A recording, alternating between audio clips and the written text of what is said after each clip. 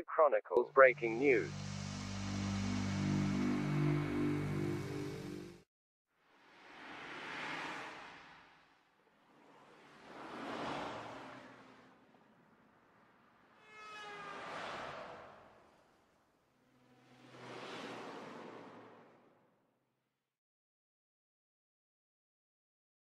Welcome to Mobster Chronicles. Joey Merlino, the alleged former boss of the Philadelphia mob, is not only a man who has never cooperated, he's a man of his word. We're going to do the rat of the month. Okay. So we get all the stuff. I want to be the voice for the good guys, and I'm going to do episodes. I mean, if I was going to do rat, I could do rat a day. I could do 7 million episodes. Yeah. But I have to get all the paperwork. I'm not doing nothing without everything backed up. I have all my paperwork. My lawyers got everything in storage. I'm going to have the FBI 302s. I'm going to have the tapes, their tapes, of everything, and then I'm going to do an episode a month about. We'll do the rat of the month. We'll start with that. Something like that. Like speaking up for the good guys. Absolutely. They need a voice. There's a lot of people in jail that are innocent. Believe me, innocent. When the time comes, well, I'm going to show you how they're innocent. Yeah. And it's fucked up. He has been on YouTube for less than a month, and the rat's already getting nervous because even the most high-profile YouTube stool pigeons like Francis and that rat Gravano are both now kissing his ass and are even inviting him on their channels. A lot of people were asking about the Joey Merlino podcast. How do you feel about that? Joey Merlino, I heard about it. I actually saw it the other day. I didn't know him well. I knew his father very well.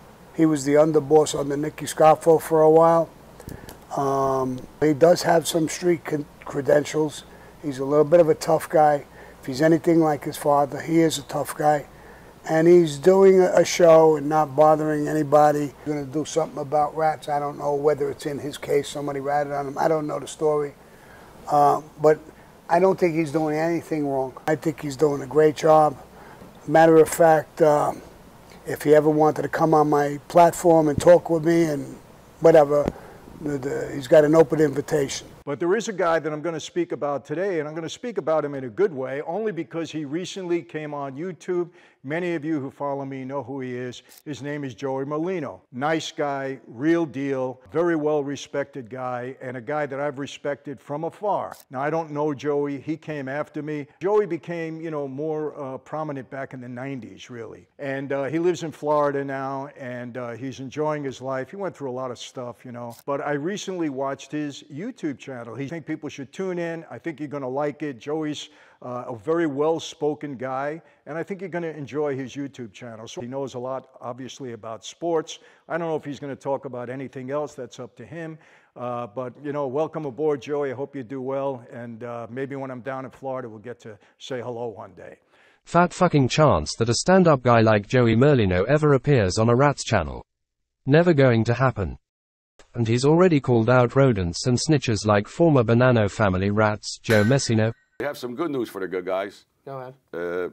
Fat Lion Joe Messina, he's another lion rat, put all guys that went in jail because he didn't want to go to jail. Yeah. He died, I think a couple days ago. Really? So God don't like ugly. No. See, you hurt families, you hurt innocent people. That's what happens there. Yeah. So we ain't going to miss him anyway. Dominic Sakali. Got all these lion rats. They got podcasts, shows, books. The media, they glorify him. There was a kid on the other day, Dominic Callie. I don't even know who the fuck he is. This other jerk off that was on the other day, Dominic. Chris Pacello. I was at a Heat game, me and Wags and Donnie, like 5 years ago. And we had the floor seats. Yeah. So at halftime, we were going into the Grey Goose Lounge to get a drink for halftime. So I'm walking. I don't know him. If he walked in here right now, I don't know who the fuck he is. Yeah. I'm walking, and the guy's waving to me. I was like, who the fuck's that? I didn't know who it was. Yeah, you're just waving. And Wag said, you know what that is? I said, no. He said, Chris Pacella. The fuck's he waving to me for, that lion rat motherfucker? So I told him, fuck you. And we just walked away. This guy set up a lady. He killed an innocent lady in front of her 5-year-old daughter, and they're glorifying him as a tough guy. He's in Miami, he owns nightclubs. He's in California, he owns nightcllubs. They got him down as a hero. What kind of tough guy is that? Yeah. An innocent lady? Yeah. I mean, it's a fucking joke. Gene Borello. This son of fucking idiot. Gino Borello, he was on last week Now, somebody sent me a video. I didn't even watch it. Yeah. Talking about him. He's coming to fly. I don't know what the fuck he said. Yeah. Meanwhile, he's a professional woman beater. Really? Yeah, professional. That's all they do. I got a whole list. That's all they do is beat women up. We Wow. need the Me Too movement to get on him. He beat his ex-girlfriend up, threatened to kill her, killed the husband, chopped the door down, smashed her phone, threatened her whole family. He says he's going to grab the father and beat the dog shit out of him. Then he gets locked up for it. And the little punk that he is, he got 6 months in jail. He made his mother come to court with him and cry to the judge, please don't send my son back to jail. Please, please, please, begged. He was a real tough guy. He got his mother in court begging the judge. He would have made his mother go in and do the time if he could. That's what a punk he is. So he ain't even worth talking about. Yeah, he's starting But to trouble with you. he's a woman beater too. Former Lucchese family member John Pennisi. We got John Panisi. He's another guy talked about me. Yeah, I met him one time. He beat his girlfriend up, Danielle Martelli. He knocked her teeth out of her mouth. All of them. Wow. Knocked the teeth out. Burned her with lit cigarettes. Ripped her hair out of her head. This all came out in court. Yeah. With my friend that owns, he's the one that's helped me with the paperwork. WePushBack.com. Okay. Dominic Crea, a lot of help. I got to give him a shout out. He Yeah. really helped me with all the paperwork. This fucking idiot, the judge, he admitted this, that he did this. The judge wouldn't let it in. He said it's prejudice to the jury. How could they even take him as a witness if they're doing this? I mean, Yeah. beat the shit out of a woman. I mean, it's crazy. And former Philadelphia Canary Phil Leonetti. Phil Leonetti, he wrote a book. Okay. I don't even know what the name is. I would never read it. I would never buy it. They all got the same story. Yeah. Philip was never in jail. He got lucky. He always got out on bail. He beat every case. So he was Crazy Phil. He loved that name. They wrote about him every day. Crazy Phil Leonetti. He loved it. He gets locked up, beats the case. He beat every case. If he would have beat the last case, he'd still be here. He'd still be Crazy Phil. Then he went to jail. As soon as he was by himself and lost the case, then he found God and the government. Now he's not Crazy Phil no more. He's scared shit Phil. Well, they do the same shit. They just lie. It's whatever benefits them to make money. So he's not crazy. He's not Crazy Phil no more. He's scared shit Phil. He's even called out rat enablers, truth fabricators and sometime hypocrites, who pose as journalists like Jerry Capisi, George Anastasia, Dave Schratweiser and even our fellow Detroiter Scott Bernstein. Capisi puts in the paper, not a gangland, that other gossip column where all the rats tell him everything. And all these Schratweiser, Capisi, all them, they glorify. They write books with these guys. It's nuts. Phil Leonetti, he wrote a book. This other fucking piece of shit. All right.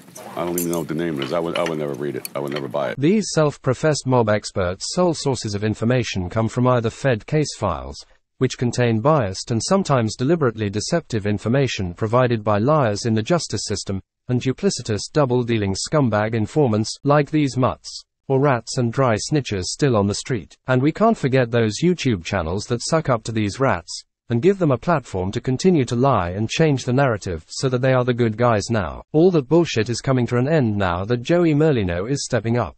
But a lot of people hate on this podcast. A lot of them are in the witness protection program.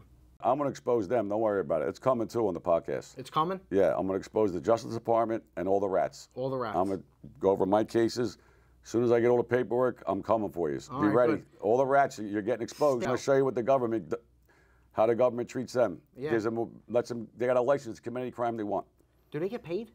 They get paid. If I tell you what the rats on my case got paid, your fucking hero fall out. Really? Well, that's for another All time. right, that's for another time. All right. But we're coming after you. So You when scared you of start- rats? Fuck them. Nope. Yeah. Everything I say is the truth. And then we got a list of woman beaters. Look at this list. I'll come back and get when we hear like other episodes when I do Rat of the Month. Yeah. We got 700 months to do them. Yeah. These are all witnesses that the government took. Yeah. This is what they do. They beat women up, and then they say they're tough guys. I mean, how could they even use these people against people that testified? There's a guy knocked the lady's teeth out of her mouth. Yeah. That's. Burned her with cigarettes. Fucking animal. Yeah. Yeah. It's mental. I mean, It is. really, You're right. it's fucked up. The fucking system's fucked up. Mobster Chronicles would like to welcome Joey Merlino to YouTube.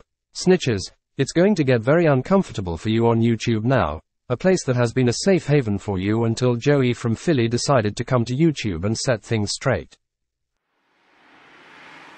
Please subscribe to Joey's YouTube channel The Skinny with Joey Merlino and Lil Snuff. The link is in the description section of this video, and help in the fight to combat the rat infestation here on YouTube.